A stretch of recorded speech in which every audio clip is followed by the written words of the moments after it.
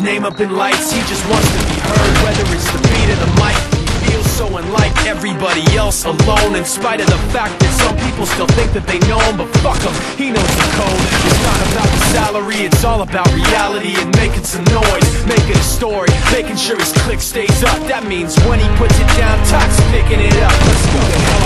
Anyway, he never really talks much, never concerned with status, but still even him starstruck. Humble through opportunities given despite the fact that many misjudge him because he makes a living from writing raps. Put it together himself, got a picture connects, never asking for someone's help, had to get some respect. He's only focused on what he wrote, his will is beyond reach. Now it all unfolds, the skill of an artist. This is 20% skill, 80% fear, be 100% clear, cause Ryu was ill. Who would've thought he'd be the one that set the Western brains? And I heard him wreck it with the crystal method, name of the game. Came back, dropped Megadeth, took him to church. I like Bleach, man. Ryu had the stupidest verse, this dude is the truth. Now everybody giving them guest spots and stocks through the roof. I heard he fucking with that stock.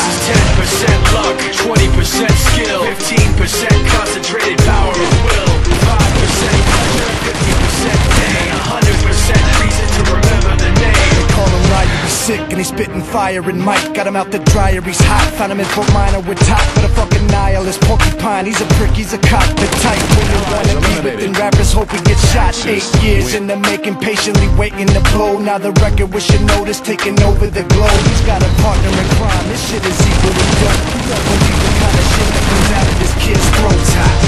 He's not your everyday on the block. He knows how to work with what he's got, making his way to the top. He don't think it's a comment on his name. People asking him, was it given that further doesn't stand for an acronym? No, he's living proof. Let him rock in the booth. He'll get you buzzing quicker than a shot of vodka with juice.